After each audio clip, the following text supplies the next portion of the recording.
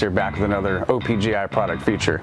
Today we're looking at our 1970 Oldsmobile Cutlass and 442 front bumper, 1970 442 rear bumper with the correct exhaust cutouts, and 1971 and 2 Cutlass rear bumper with holes for bumper guards by Resto Parts, Original Parts Group's in-house brand. Here at OPGI we pride ourselves on quality, and these bumpers definitely do not disappoint. When it's time to replace your pitted, rusted, or bent bumper, our die stamped steel bumpers are beautifully shaped to the factory specifications with all the correct holes and contours. All the holes for bumper bracket mounting, license plate lights, and fuel door mounting are in the exact OEM spots for a smooth installation.